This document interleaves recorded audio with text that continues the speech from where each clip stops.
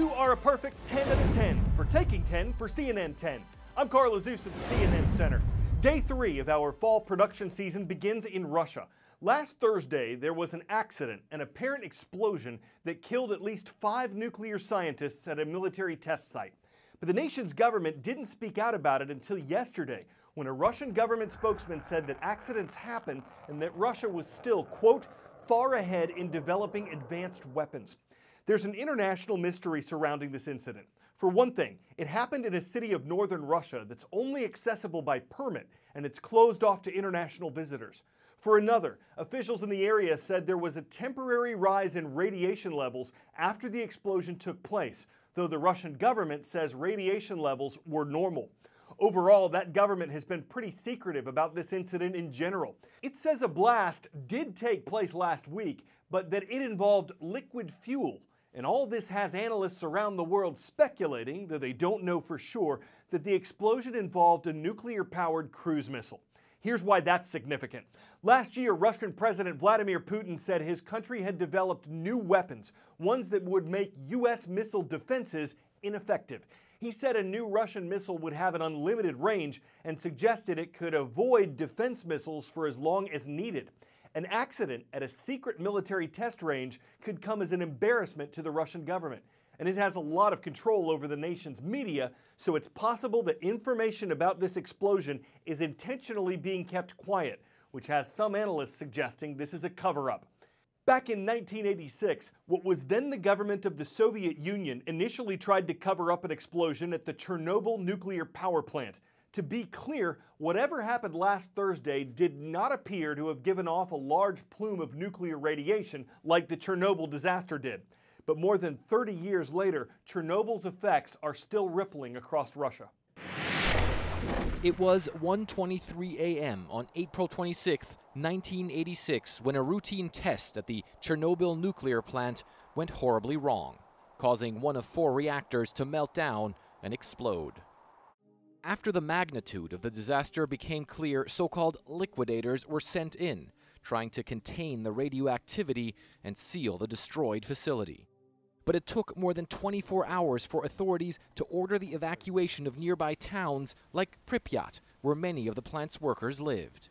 Few understood they were leaving forever. And what they call their war continues. Cancer rates among thousands of people exposed to radiation remain high, as do birth defects in newborn babies. The area around Chernobyl is still an exclusion zone, but remarkably, some are defying orders to stay out. They say radiation levels are high, this woman says. Maybe radiation affects outsiders, people who have never come here. But what are old people like us afraid of?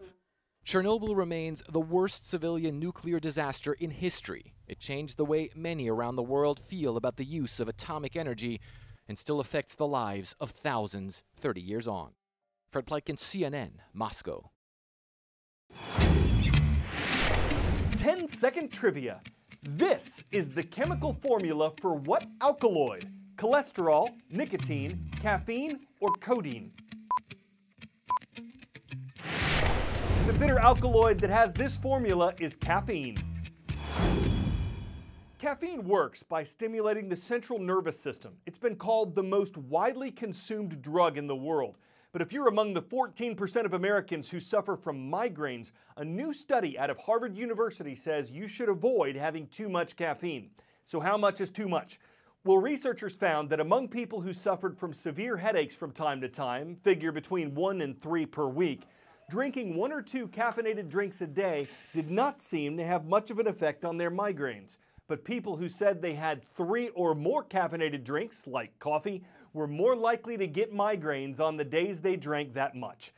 The study relied on people to report their own diets, and it didn't detail how much caffeine was in each drink they consumed. A large cup of coffee, for instance, would have more caffeine than a small cup of tea. But the study's author called it an important first step in figuring out where the line is between caffeine consumption and getting migraines. There was a lot of news coverage over the summer of NASA's Apollo 11 mission. July 20th marked exactly 50 years since Neil Armstrong and Buzz Aldrin bounced along the surface of Earth's natural satellite. In the 3 years that followed, 10 more astronauts set foot on the moon, but no one's been there since 1972. The U.S. government is working on plans to return humans to the moon, and for different reasons than why people first went there. But before anything actually gets off the ground, there are a lot of questions being asked about the cost, the value, and the level of enthusiasm. Nearly 50 years after humans first set foot on the moon, that's one small step for man. NASA is planning to go back, this time to stay. We're going to prove how to live and work on another world and then take all of that knowledge to Mars. That's the goal. Dubbed Artemis for Apollo's twin sister, NASA hopes to send a woman this time. The space agency originally planned a lunar landing for 2028, but in March, the Trump administration moved the deadline up by 4 years. Were you blindsided at all by the new timeline? Not at all. No, we have the opportunity to do this. A lot of things have to go right. I'm not saying that there's no risk here, but it can be done. It's good for our country.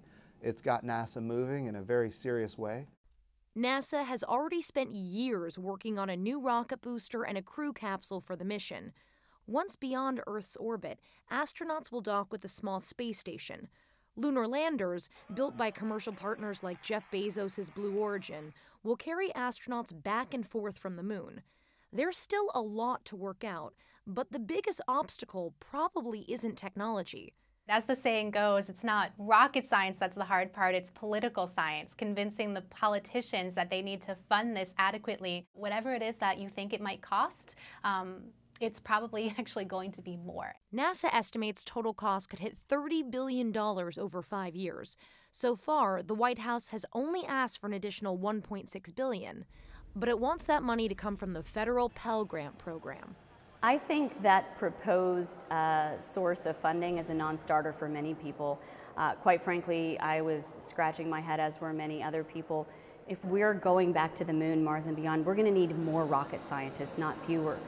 What do you think it's going to take to get that bipartisan support and also to get the American public jazzed about going back to the moon? I think when it comes to science, there's not partisanship in Congress. When it comes to exploration, there's not partisanship in Congress. You walk around this agency, you talk to scientists and engineers, they can tell you exactly where they were when Neil Armstrong and Buzz Aldrin walked on the moon July 20th, 1969. I'm the first NASA administrator that was not alive. I don't have that memory. I'll tell you what I do remember. I remember where I was in 5th grade, Miss Powers' class, when Challenger exploded.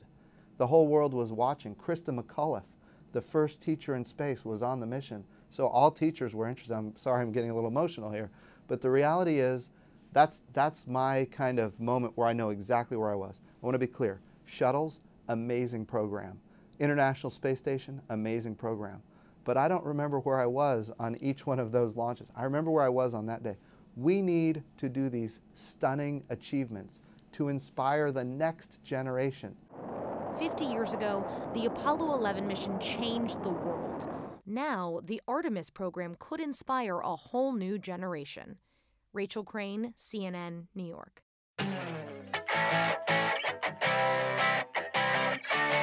Before the recent T-Rex race began in Nevada County, California, one thing was certain. There wouldn't be much pushing and shoving, because little arms.